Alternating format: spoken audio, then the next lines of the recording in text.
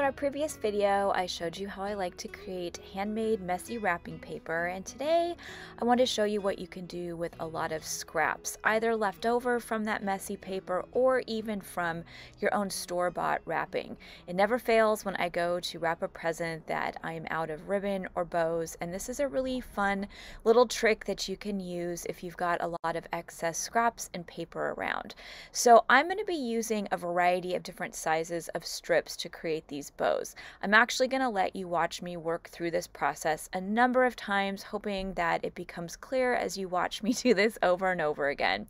But I like starting with strips anywhere from 3/4 to 1 inch wide, and then anywhere from 11 inches tall to maybe 8 inches. The bigger the strip, the larger the bow is going to be. The smaller the strip and skinnier it is, the tinier you can go. And what I like to do is to alter the sizes of my strips. So often I will have 2 longer strips, and then I will have 2 more little medium-sized strips where I shave off the edge just a little bit. And because this process is pretty informal for me, I tend to eyeball any of the measurements and cuts that I'm making. So I will start with 2 long strips. I might cut about 1/4 inch off of 2 more, making them smaller, and then cut another 1/2 inch off of the remaining strips that are smaller. These strips are going to be what we turn into the bows. So you need some longer strips to create the outside of that bow, and then smaller as you get closer and closer to the inside of the bow. Once you get comfortable with the process, you can really play around with maybe smaller bows, shorter strips, really big bows created from long chunky strips of paper. You can really play around with this process and come up with some interesting bows. The next step is to start bending our paper into that bow-like shape. So this is going to be very hard for me to describe in words, especially since I'm a really visual person. So I'm hoping that by watching me do this, you're able to see the way that I am bending things. But you'll notice I am taking one end and wrapping it over itself, taking the opposite end and doing the same thing. And then I add a dab of hot glue underneath each of the ends. So once again, I am bending each end and letting them meet in the middle, attaching them with that hot glue. And you're going to notice the end result kind of looks like some version of a bow missing that middle.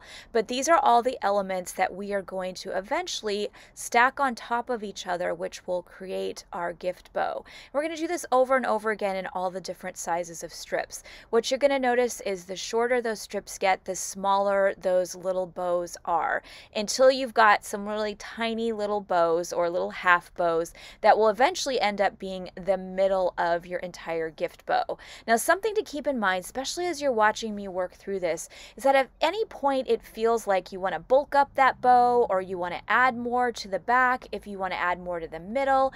If you create a bow and it looks a little wonky, you can always correct things by adding more of these little pieces to your bow, and you're going to watch me do that. I've found that things can get wonky with scrap paper or even messy paper. I'm using my own scissors and not a paper cutter, so my scraps are a little bit imperfect. But if at any point things are not looking the way you want them to, you can always bulk them up or add to some of the sides or edges of things. The next step is to start just layering everything, and you're going to start with the longer bows and start adding those strips that you've turned into bows to the top. And you can alter the direction of those edges. So you'll notice I have some that are diagonal, I have some that are opposite of the one before, and this is how you build out that gift bow. It's really easy once you get the hang of it. I actually can sit down and in an hour knock out a whole bunch of these bows and have a bunch of them to use in my gift wrapping process.